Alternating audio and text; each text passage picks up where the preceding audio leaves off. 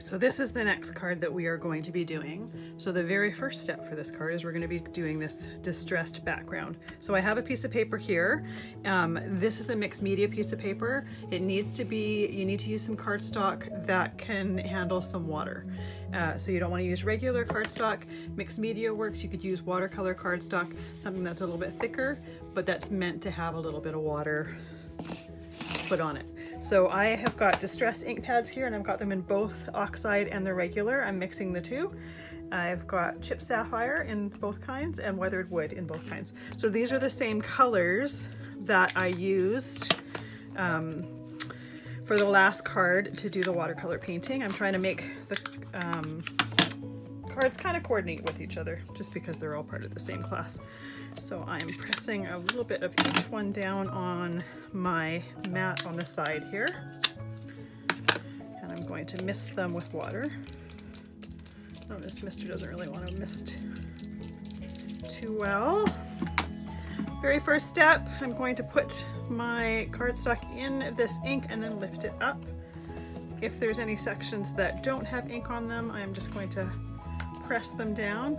Now this is one of those techniques that you have a certain amount of control, but there's some things you just can't control. Now I'm using this heat tool to dry the ink. It needs to be about 80–90% dry, not 100% dry, but mostly. 1 second, we got it. So you can even just hear it. This one is a lot gentler than the other one. The other one is quite loud. This one I can actually talk over top of. The cardstock, even though it's meant for moisture, it does curl, but as it dries, you'll notice it flattens right back out again. So the reason I said it doesn't need to be 100% dry, but like 80–90%, is you don't want to take a piece of wet cardstock and start dabbing it into your ink. You want to make sure it's mostly dry. These two colors, if we mix them together, they're not going to create mud because obviously they're both blues. But if you're, say, doing a background with like red and green or opposite colors on the color wheel, you're going to end up with mud if you mix wet with wet. So I'm just tapping them into those dots, and then I'm going to dry it again.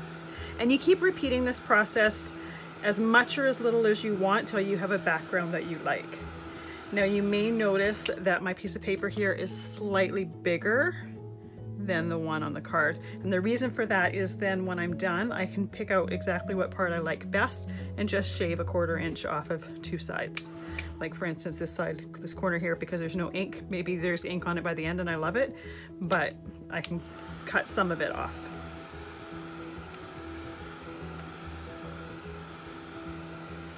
And obviously this technique, you can do it with any color.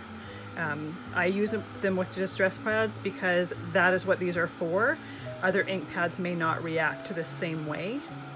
This technique was created with these pads, so it works well together. And it's a perfect way to get just a blotchy mixed media background without needing a lot of tools or without having to, say, stamp an image or texture or whatnot.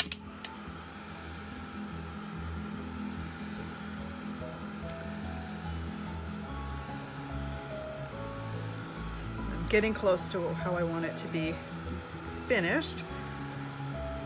But before I do anything to this, the background of this card, I need to make sure it's absolutely 100% dry.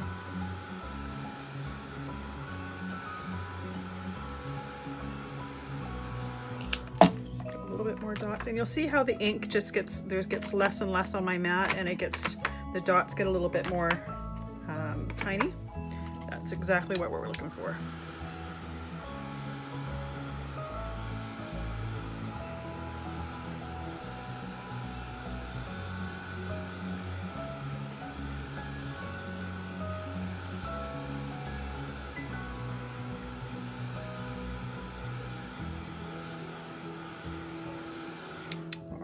So now I think I'm going to put it this way on the card and put the poinsettia in this area just because it's one of the darker areas. So I think I'm going to cut this corner off and then cut the top one off.